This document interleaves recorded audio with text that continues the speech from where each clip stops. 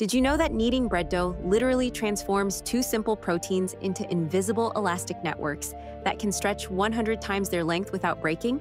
When you knead dough, you're performing molecular engineering with your hands. Two proteins called glutenin and gliadin start as separate tangled chains, but mechanical kneading physically rearranges them into complex three-dimensional structures. These invisible gluten networks become so elastic they can stretch like rubber bands. Here's the crazy part. The direction and speed of your kneading actually affects how these proteins align.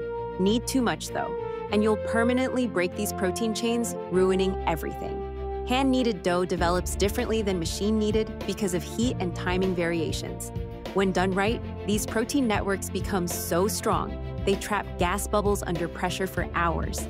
You're literally creating edible balloons that hold their shape even when baked. Without this invisible protein engineering happening in your kitchen, bread as we know it couldn't exist. Mind-blowing that such complex science happens every time someone makes a simple loaf.